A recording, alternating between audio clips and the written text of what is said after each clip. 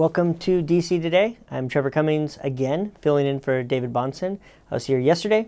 I will be here tomorrow as he is with Kenny Molina and Brian Zeitel in New York at their annual TBG Money Manager Due Diligence trip.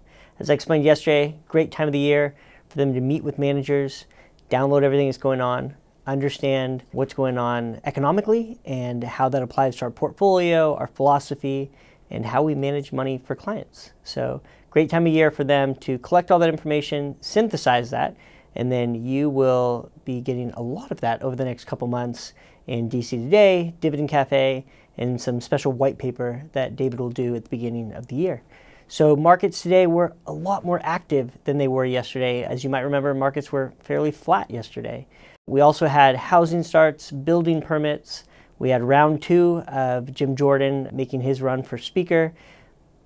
Joe Biden is in Israel. We'll talk about that a little bit. And then the 10-year Treasury hit a 16-year high. And that has a huge impact on markets, real estate, and much more.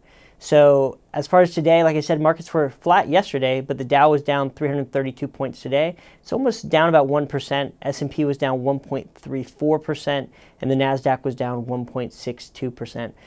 The top performing sector today was energy. There's actually only 2 sectors that were positive today, 2 sectors that we happen to love here at the Bahnsen Group, and that was energy and consumer staples. Energy was up nearly 1%, and then the bottom performing sector was materials, which was down 2.58%.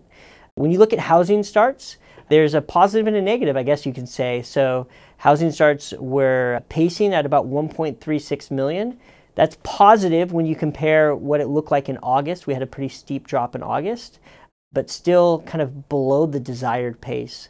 One thing you want to remember from like demographic standpoint, there's a lot of people in this country that are 30-somethings. A lot of people that would be first-time home buyers or first-time home upgraders. And one thing we want to make sure is that there is sufficient supply. So what would slow down the house building or permits, which would be future construction, would be concerns that there wouldn't be buyers on the other end. What is dictating buyers? What rates they borrow at.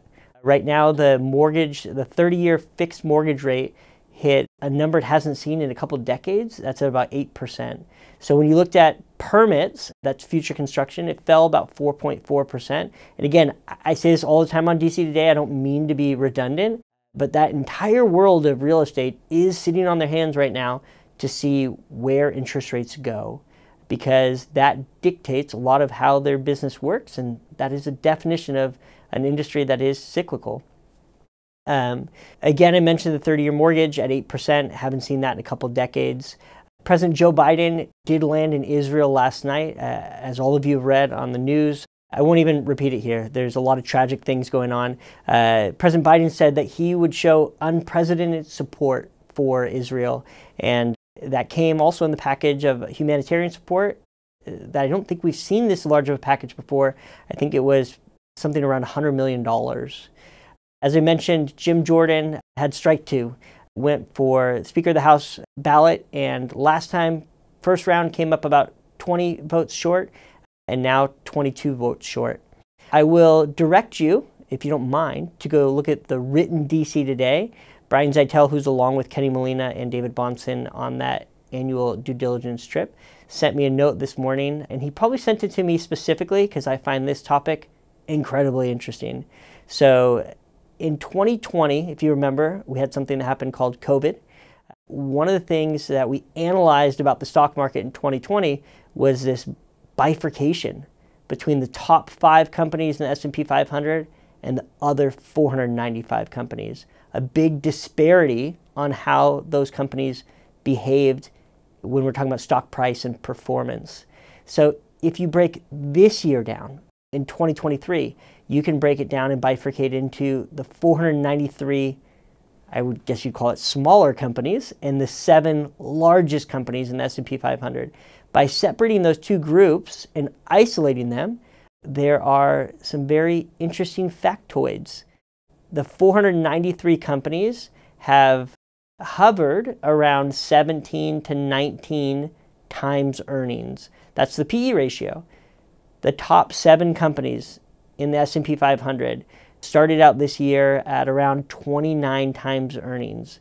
They right now are sitting at 45 times earnings. Again, if you're not a financial nerd like me, then maybe you don't find that interesting. But going from a multiple of 29 to 45 is huge. So the conclusion, what you get from there, is if you're wondering where the results of the S&P 500 have come this year, the attribution is 100% from the biggest 7 companies. And the attribution of those biggest 7 companies is all multiple expansion. Now, why should that concern you? Well, PE ratios or multiples are mean reverting. So typically the highest correlation between long-run stock returns are earnings growth. So if you've read about or understood what bubbles look like, they usually start with multiple expansion that is not supported by earnings growth.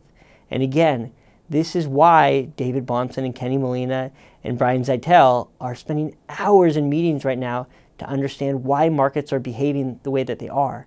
Because the other thing that I highlighted in the written is that if you zoom in on the technology sector, which is usually considered a long duration asset, which means it has a negative correlation with rising rates.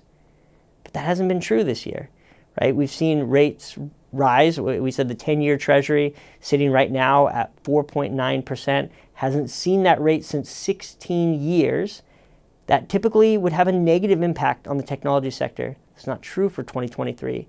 So again, it's worth slowing down, studying, asking questions, and make sure that you're posturing your portfolio in a way that is prudent. Exactly what we like to do for our clients. So I appreciate you welcoming me into your YouTube or your podcast today, and I will be back to serve you tomorrow on DC Today.